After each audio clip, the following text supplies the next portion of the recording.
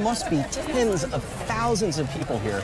And the really cool thing about it, Matt, is we come this way, we walk over here, there's all these tents all over the place where folks can learn about different things of science, about the eclipse, about the ultraviolet light that could ruin your eyes if you don't use these special protective glasses, all kinds of things we can learn about the solar system. And folks here were just oohing and eyeing, and I think what was really magical, two things. One, it's a little cooler in temperature. Two, it suddenly got a little darker. It didn't get too dark, but it was kind of creepy dark.